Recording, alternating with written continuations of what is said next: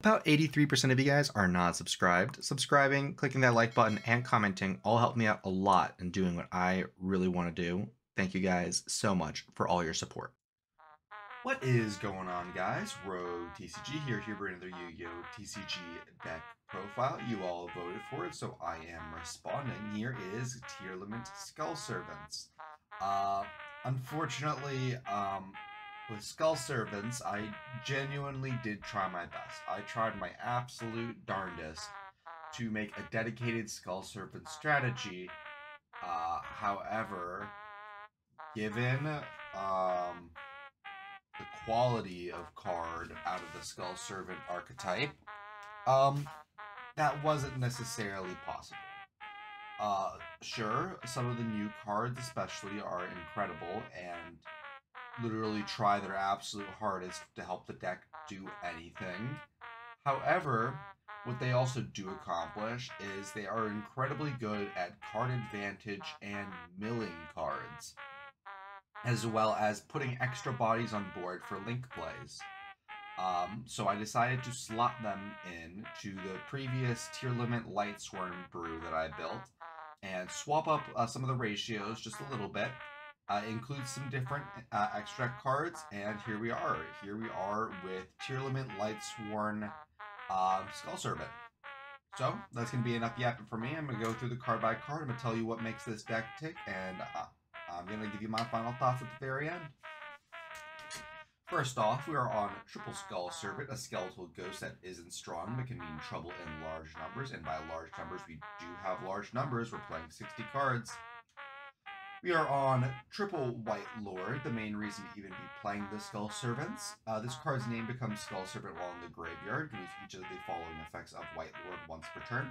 If you have Skull Servant or King of the Skull Servants in your graveyard, you can send this card from your hand or field to the graveyard to then send cards from the top of our deck to the graveyard up to the number of Skull Servants and King of the Skull Servants in our graveyard.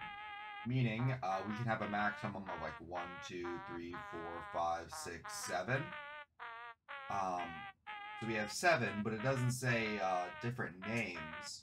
It just says different amounts. So we could technically, or not technically, we could theoretically mill like quite a few cards depending on if we have gotten lucky or unlucky with our previous mills. But White Lord being able to mill so many cards is an incredibly good thing for this deck. It also does have that really good secondary effect where you can banish this card from your graveyard, target a Skull Servant or King in the graveyard, and then special summon it just flat out. So this card is really, really good, White Lord. They really tried their darndest to make Skull Servant good, but instead they just gave us a better extender for this Skull Servant adjacent deck. We are on a Triple White Baking. This card's name becomes Skull Servant while in the graveyard. If you have a level 3 or lower zombie monster you control be destroyed by battle or card effect, you can discard this card instead. If this card is sent to the graveyard, you can add 2 monsters with different names from your deck to your hand, except for White Baking, and then that are either Skull Servant or mention it, and then discard 1 card for the effect. Discarding for effect at the very end, really strong, especially paired with the tier limits, being able to trigger those, great. This card adds from deck to hand White Lord, so we want to kind of max out on these as much as possible. This will also trigger if it's milled from like deck to graveyard, so do keep that in mind, which is why there's so much positive synergy with the whites and this tier limits and light sworns. Next, we are on Triple White Prince. If this card is sent to the graveyard, you can send 1 Skull Servant and 1 Lady in white from your hand in our deck to the graveyard. You can banish 2 Skull Servants and this card from your graveyard. Special summon 1 King from your deck. This card's name becomes Skull Servant while in the graveyard. So this lets us tutor Kings out of deck for fairly low price because it also sets up its own cost to special Kings out of deck.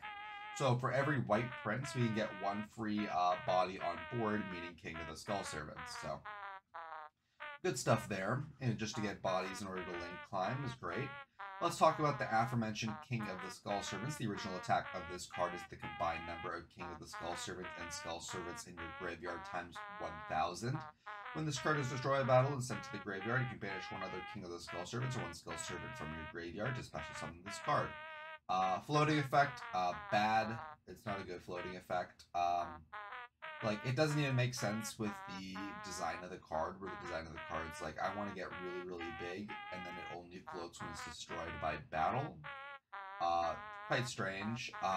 This card can sometimes just kill our opponents, especially with cards like White Lord, where you can actually choose to just flat out special summon it without having to banish too many materials from your graveyard. King of the Skull Servants can surprisingly close out games a little bit more than they can't. And then our last two cards for the Skull Servant portion is two copies of Lady in White, because it is mentioned on White Prince, and so therefore we need to play at least two in the deck. But that's it for our main deck Skull Servants. We're playing about 16 of them, I believe, so we're not playing few of them, but we are really not hoping to see any of them in our opener. The only Skull Servant we're really hoping to see is White Baking milled, as well as of any other Skull Servant card also milled. But let's go into our Lightsworns. These cards are also going to help us mill a bunch more. We're on triple Lightsworn Dragonling. If we have a Lightsworn monster in our graveyard, we can special summon this card from our hand. If this card is special summoned, we can send one Lightsworn card from our deck to the graveyard, except for Lightsworn Dragonling. If this card is sent to the graveyard, you can add one dragon monster with 3,000 attack and 2,600 defense from your deck to your hand. You can use each effect of Lightsworn Dragonling once per turn. So this is like the best starter in our deck. As long as we have a Lightsworn in graveyard, he basically does everything. Special summoning himself, and then being able to dump any Lightsworn card in order to set up either a set Lightsworn Aegis, or to just go Minerva and go the full 9 yards. So Dragonling is like really, really strong, and I'd keep an eye out in the future for more decks involving him out of me in the future. You're on one Raiden Hand of the Lightsworn. On Ignition on field, you can mill 2 cards, and then at the very end of the turn, you can also mill 2 cards. But the main thing is, he's a level 4 tuner. We can bring it back from the graveyard with cards like Cross Sheep. So even if we just straight up mill him, we can still gain access to those extra 2 mills that are attached to his body. So quite nice.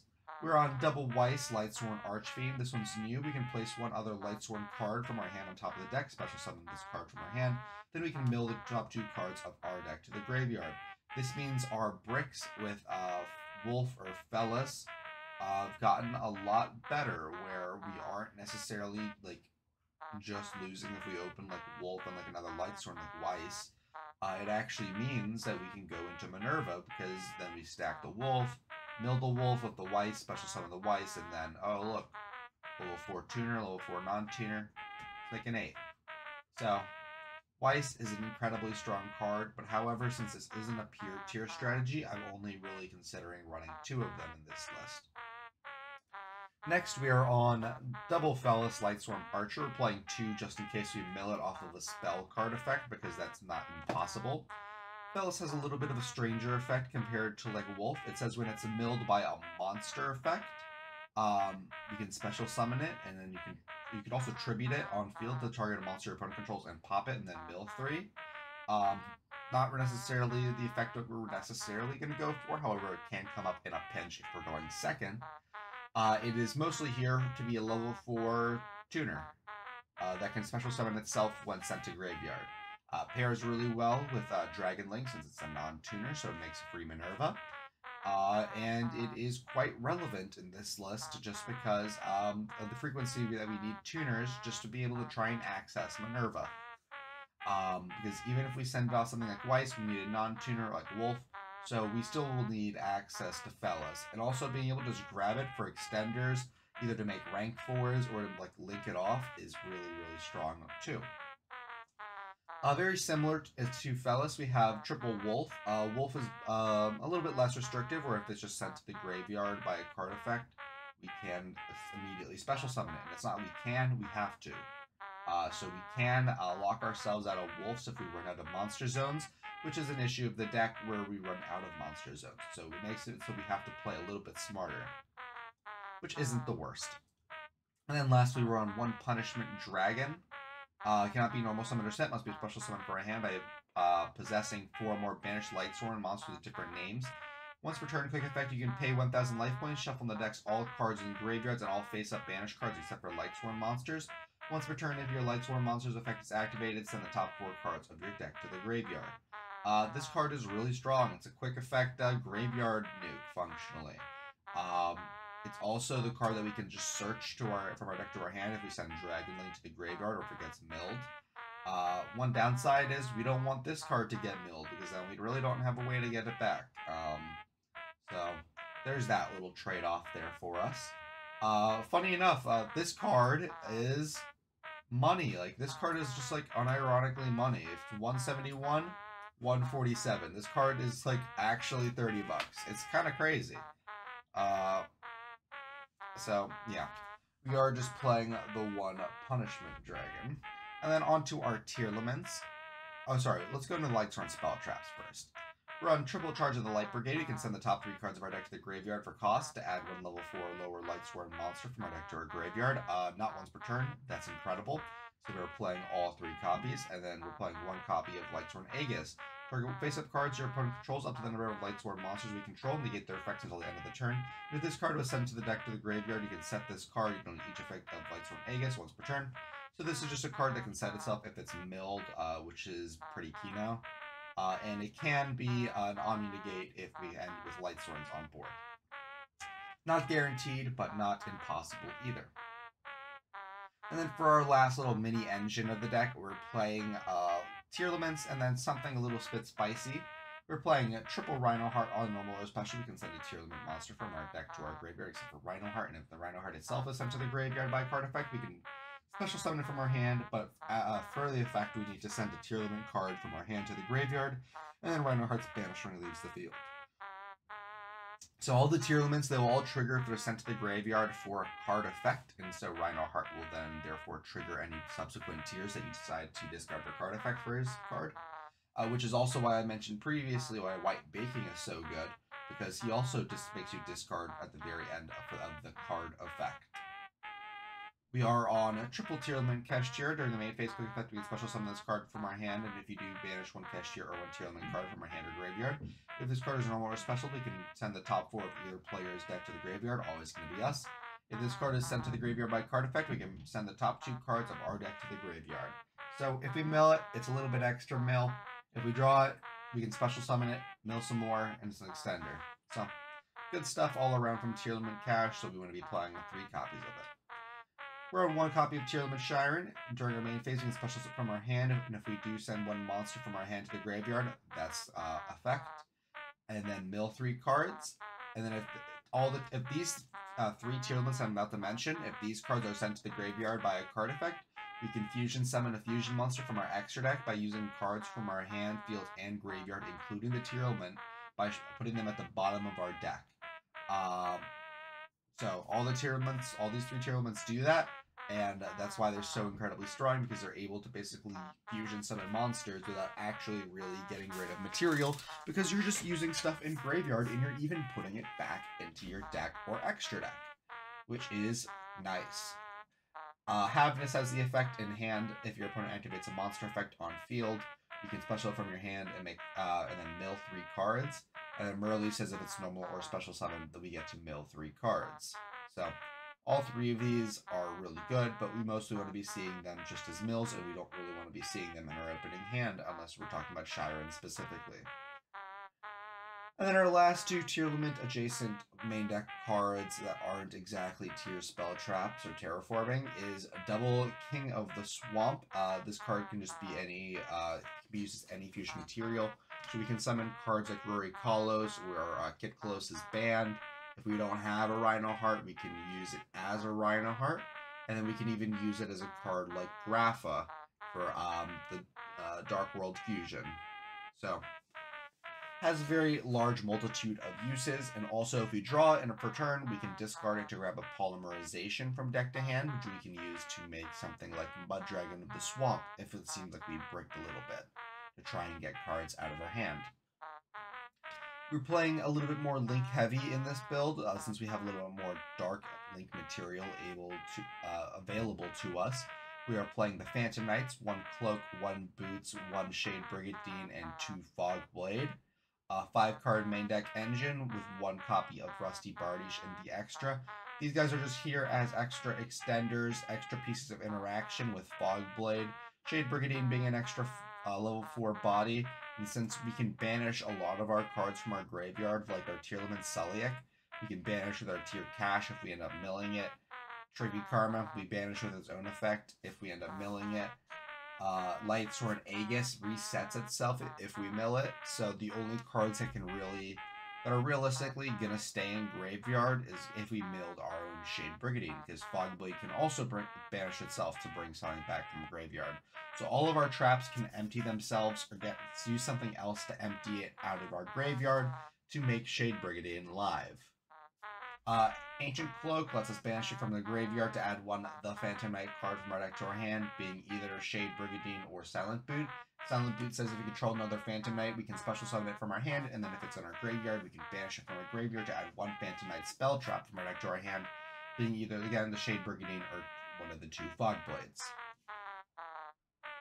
For the rest of our tier cards, we're on one Foolish Burial. It can send any cards, so not necessarily tier specific. However, more likely than not, this is going to be used to send a tier limit card from deck to graveyard.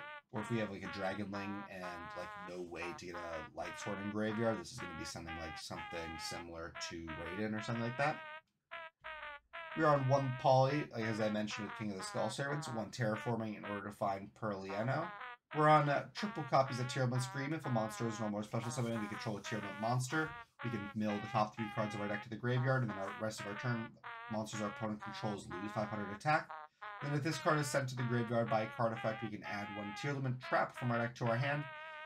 We're playing so many copies of this because it mills extra cards, but do keep in mind it won't trigger stuff like Fellis. Same with Charge of the Light Brigade, it won't trigger Fellis. However, if this card is milled itself, we can add a Tearlament Celiac from our deck to our hand, which is probably one of the best traps we can add, being dual interaction, both sending a Tearlament from field to graveyard, as well as negating a monster card. You're on one Primeval Planet Perliano. If it's activated, we can add a Tearlament monster or Vsauce from deck to hand. If fusion monsters and Tearlaments we control gain 500 attack. If a Tearlament monster you control in our graveyard is shuffled into the deck, we can target the card on field and pop it.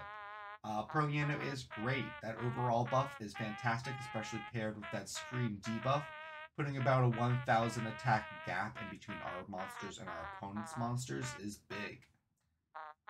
And then lastly, we are on one Trivik Karma. It's just a card we can banish from our graveyard to add a card that mentions Vsauce Starfrost.